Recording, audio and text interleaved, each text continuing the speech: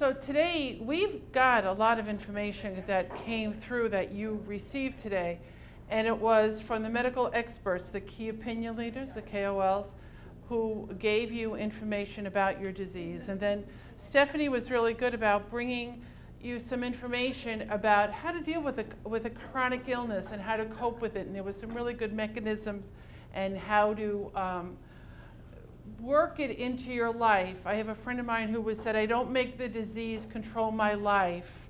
The disease has to work into my life. And I always kind of think about that whenever I'm with people from the rare disease community. And certainly with Lisa's helpful hints about what to do to advocate for yourself or for a loved one and to speak up for yourself and build that communication with your healthcare provider, your healthcare physician is really important.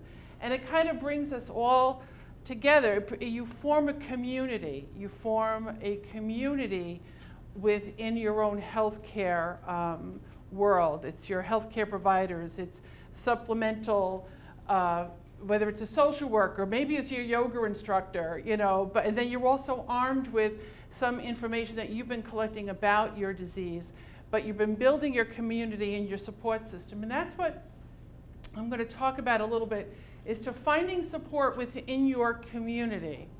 So you say, all right, so what constitutes this community? What is this community? Well, it could be anything. Usually in the core of your community is your family.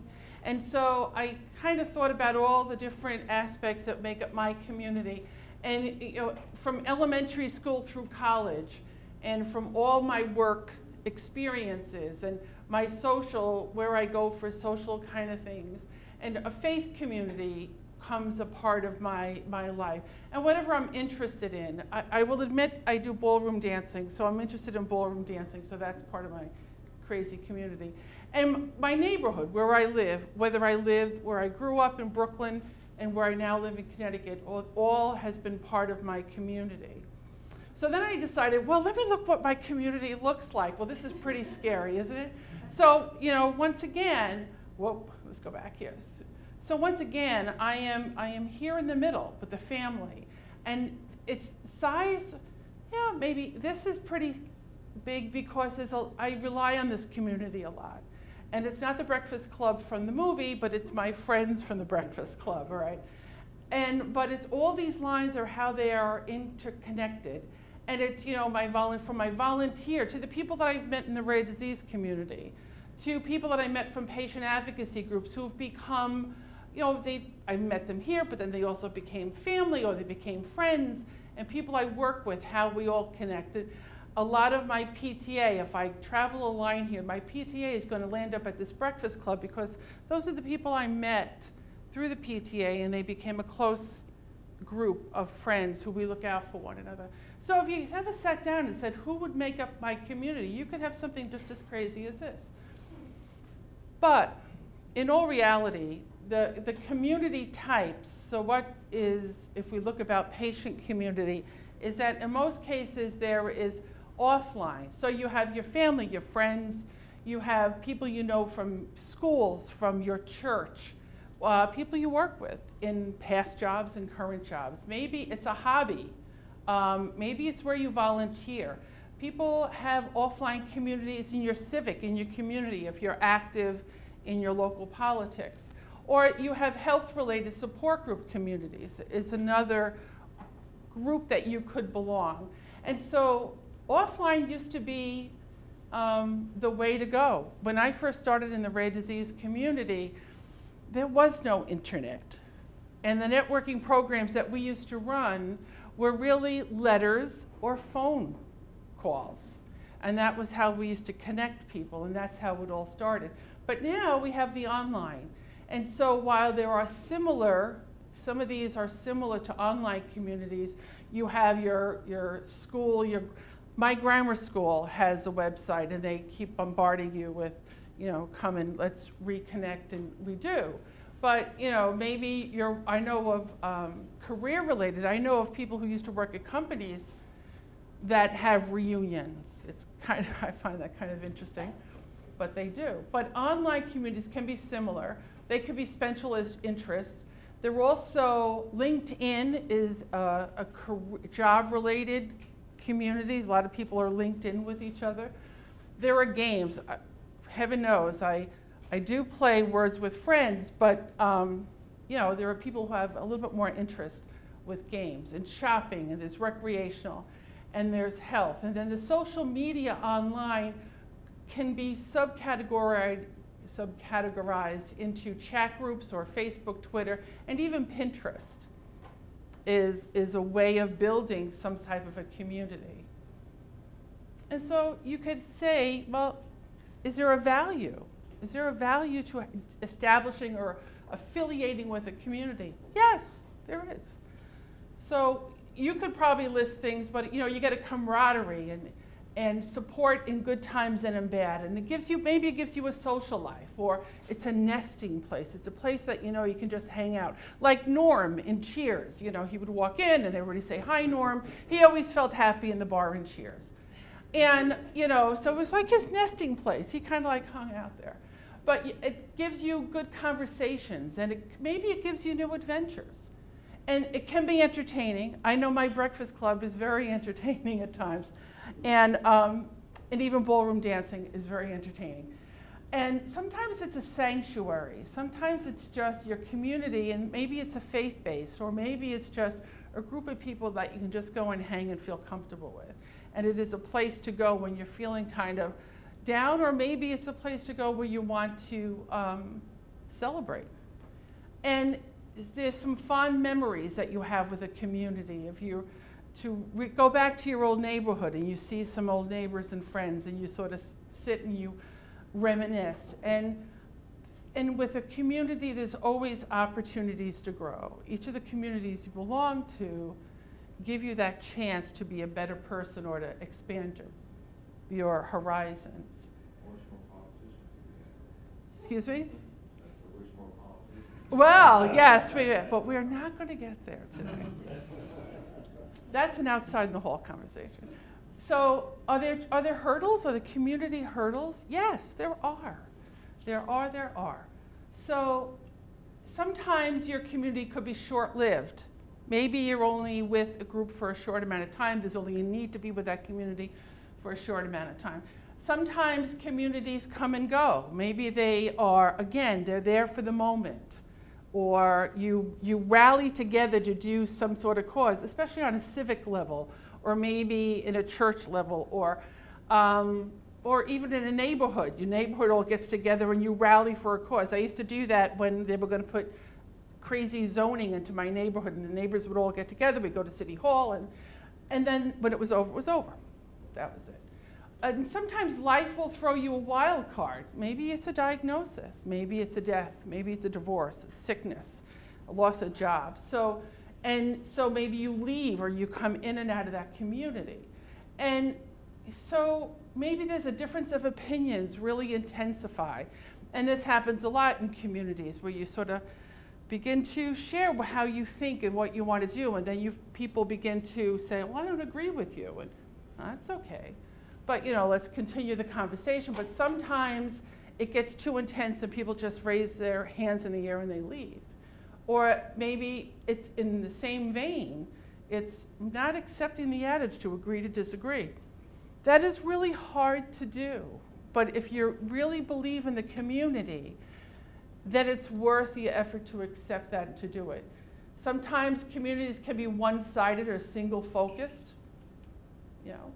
Sometimes they lose their vitality, they lose their vision, they lose their value for you, for somebody else, or for other people. So a community, it's always challenging to keep that vision going, to keep the vitality going.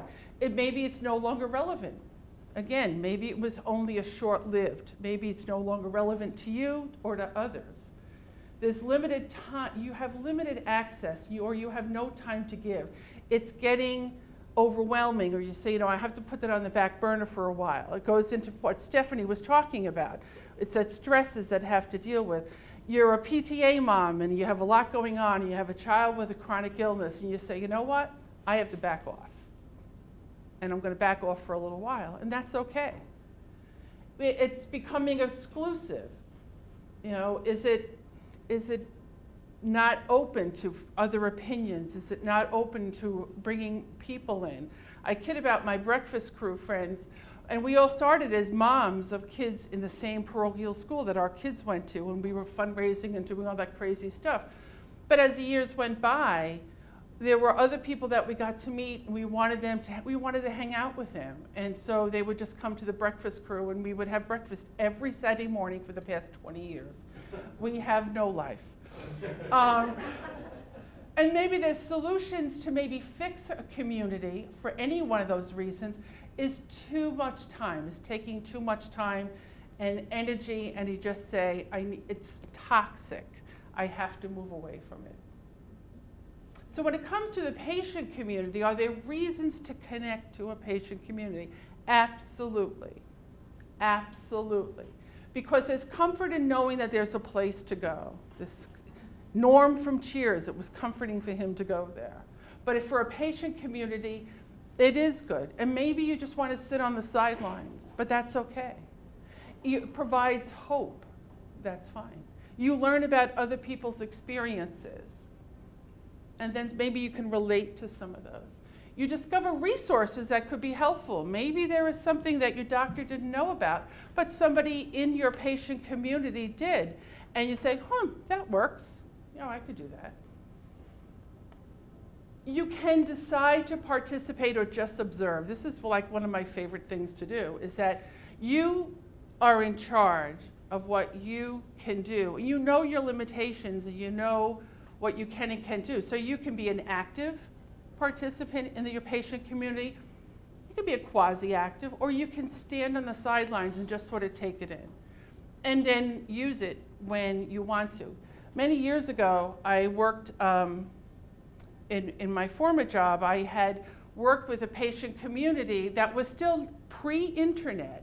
And it was all caregivers and patients affected by a very rare disease. And I got a letter one day from a woman who said, my husband is now deceased from this. And even though I wasn't really active, I really have come to love this community, but I need to step back because it's hurtful for me, it's painful for me to be in this community. Could you tell them, please? And so I very happily gave that message to the rest of the community. And they were gracious, and but she knew when to step back, but she didn't want to hurt anybody else's feelings, and I thought that was pretty cool. Where am I?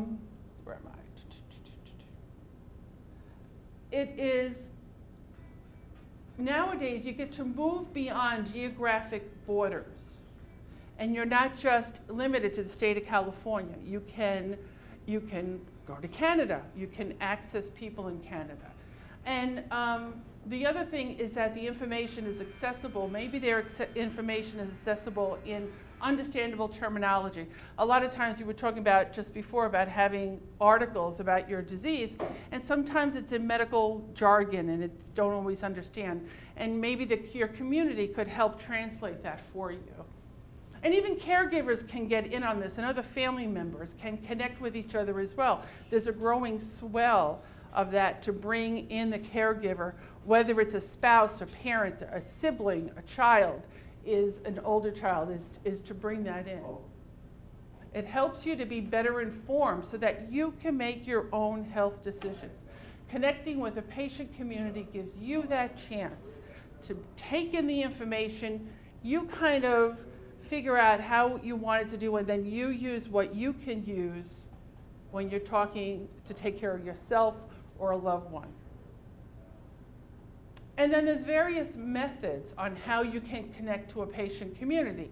There's email, there's a listserv, there's listservs, just groups that get together and they go back and forth with comments. There's webinars, places have webinars. Facebook is a wonderful place for these online communities, and there are support groups all over the place. Is it important to evaluate them? Yes, yes. Just like you evaluate your doctors, or you read consumer reports to evaluate the camera or the car or whatever you're going to buy. Yes, you need to evaluate the patient community that you're going to associate with? Is it because you want to ensure its integrity and that it's on the up and up, and you want to make sure that it's not a fly-by-night, that it's not here today and gone tomorrow. You want to make sure that it's sticking around to take care of the community that it has said that it's interested in. That there are appropriate disclaimers at this community, that they're not imparting medical information. If they're not doctors, they shouldn't be giving diagnostic information or imparting what could be considered medical information. So they should have appropriate disclaimers on there as well. And it's moderated. In most cases, these online patient communities need to be moderated so that there's someone keeping the peace, someone corralling the cats, someone just making sure everybody's playing nice in the sandbox. Years ago, there was a very rare cancer group, and they were on what was considered, it was almost pre-Yahoo groups. It was really, I'm dating myself here, so it was a long time ago. And they all got, this was their place to go to, and a lot of comments would come in, and it was all started out very scientific, which was fine. And then all of a sudden people started wishing each other happy birthday or have a good day. And then, well, all right, that was okay, a little, didn't get too crazy. And then there were, here's a little more religious views, and people began to take offense to it. And then it was political views, and then it was all these crazy things coming in. And it was not what the guy who started it intended it to be. So he ended up making 2 sites. And he said, here is one to make it personal, and you can send all the happy birthday wishes you want. And here is one that is more scientific. And at the time, and the community was like, all right, we can live with that. It was great. But he moderated it to make sure that it was respectful and that it was appropriate. Okay? And that's what you want to make sure, too, that it's respectful. You may not always have to agree. You agree to disagree. And it allows for the give and take of information. When you're on these types of patient communities, you want to make sure there's a give and take of information, that you can share the back and forth. And that the contact, this is really important. Contact information for administrators is readily available. You want to be able to know who's behind this site, maybe there's a couple of people, and that you can contact them if you have a concern. That is really, really important. And that goes for any websites, is that you know who is working it, and they have their information, their phone number, an email address, some way for you to get a hold of it. And that generally that you have a good vibe about the environment, and that you feel that it's safe and welcoming. You have to trust your instincts, and it has to feel safe. So, what kind of patient communities are there? Well, there are the established 501c3s.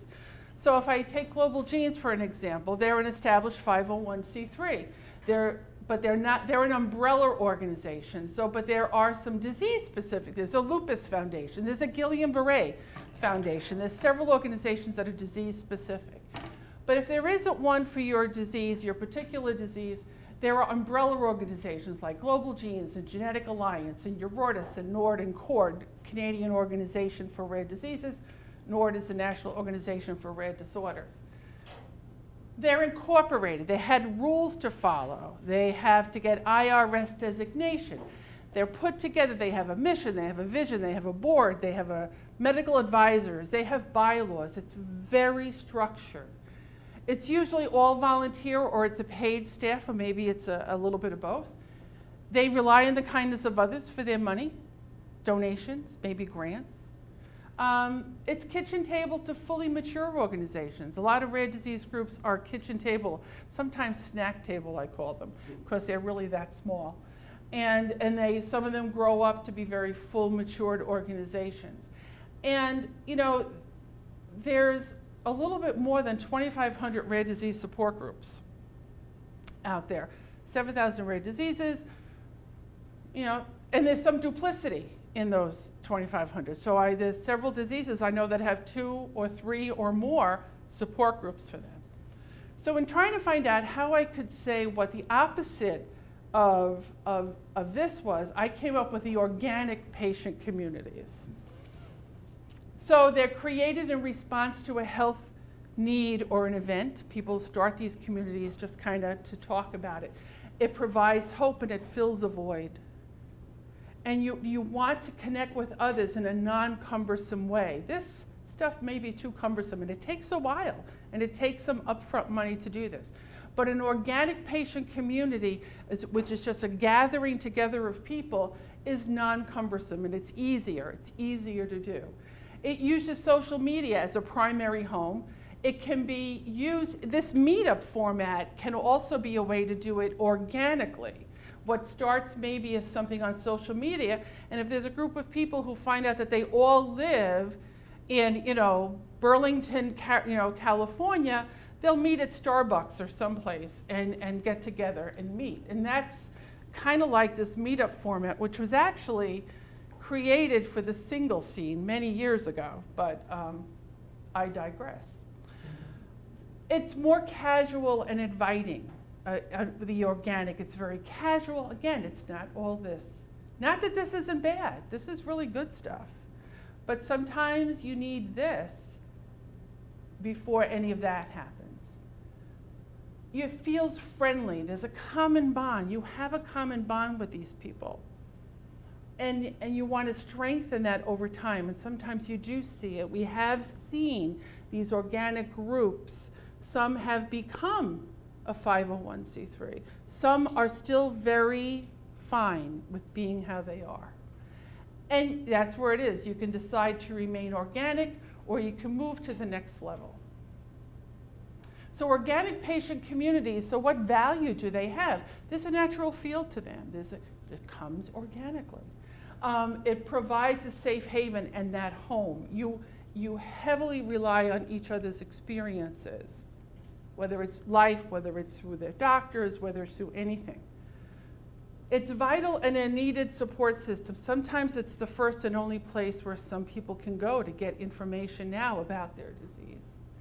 And so through these organic patient communities, you can find resources, such as healthcare professionals or dietary hints or IEPs. I come from a family of educators, so I'm into those kind of things. And life hints in general. Sometimes there's some helpful hints that people learn from them. It can influence change.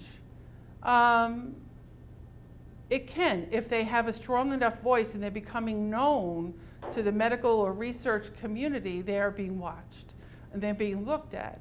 And maybe they can help because people are very honest on these websites, on these social media pages. It raises awareness on a particular disease through the personal interactions. And it is the power of the patient's story that helps to raise awareness of that disease. It helps to, it can be very helpful for the individual to share that story, but it also is helpful for healthcare professionals to understand what you're going through, or for insurance companies to understand, or even media to get the awareness out, the power of the patient story. It can, like again, foster these local meetups, moving that online community into something being more interpersonal. You can feel that one's opinions and experience are valued and respected, that what you have to say, people are listening, and that no one thinks you're crazy because you have this common bond. And that you feel that there's new topics to be discussed. Maybe somebody stumbled upon something or have a question about their doctor said, and this may be a sounding board for you. You can move in and out. You can go in, you can go out. No one's going to hold it against you. There's no ties unless you want to make that tie. And you can celebrate with or comfort each other. I've seen some wonderful things happen through these organic where they become very much like family. And you know that you can rely on them in times of need, any time, any hour, and there's no judgment. So where do they find these communities? Well, you can find them, I kind of put them in two different buckets. So there are some organic patient communities that just, the Yahoo groups, which is still around, you can go on to that link and they can I threw in Yahoo Groups Health because I knew that there were, I've seen and still follow some Yahoo groups. Facebook, certainly. You can search under the disease of interest. It's probably the most popular home site for these types of organic patient communities. And with Facebook, they either offer an open option where anybody can comment on it, or they have closed where you have to access for membership, or just you talk to an administrator, I think. I'm fascinated with Pinterest, and there's a reason that I'm fascinated with Pinterest, is that my daughter is a first grade teacher and she always goes to it for her bulletin boards. And I did take a course in social media that was done by the Mayo Clinic, and found out that one of the cardiologists who ran the social media course, he was like, well, I have a Pinterest page. And I'm like, you're a cardiologist, what do you have a Pinterest page for? And it wasn't just his recipes or his new bow tie, because the guy wore bow ties a lot, but he would have cardiac exercises on there and special meals and all this other crazy, all these other things that pertain to his profession and his practice. And so I went to look on Pinterest, and there is a growing list of medical-related sites, including rare diseases that are popping up. And parents are talking about raising a child with a rare disease. There was newborn screening. I mean, there was a lot of different things. So I no longer think that that's just for the education or you're planning a wedding people. Centers of Excellence and hospitals' research institutions may offer in-person meetings, or the local physicians may have meetings, or sometimes they may have social workers may bring together patients to that. I live in Connecticut, and I was once asked to come and speak up at Hartford for a group of MS patients who were meeting in a local hospital, and they wanted to talk about a certain topic, and I was invited to be there. And it was a loose group. They just were MS patients, and the social worker felt it was really important for them to get together. And that's why the social service agencies sometimes have some of these very casual support groups, right, Stephanie? And that may offer some in-person meetings, or think that it's important for it to bring some people together. There are organized patient communities, and these sometimes they are through disease-specific support groups have them, and they have online chats, or they have their own list. Genetic Alliance, I know, has a listserv, right? They have their own, and you can be, is it just for groups, or is it? I think it's just for groups. It's patient advocacy organizations, they have it. Then there are some of the umbrella groups have some sort of, or may be able to direct you to an organized chat area or an organized patient community. And so you know, whether it's Global Genes, or it's Genetic Alliance, or RareDiseases.org is for NORD. There's, through the National Institutes of Health, there is the Genetic and Rare Disease section. It's run by the National Institutes of Health Office of Rare Disease Research, and they have a lot of lists of places to go to. There are other kind of groups called Inspire. This is probably one of the longest and the oldest. They came after Yahoo. They have communities. You don't have to be part of a group. You can just go on there and see if there is something about your disease and join up as a member. Patients Like Me is another one.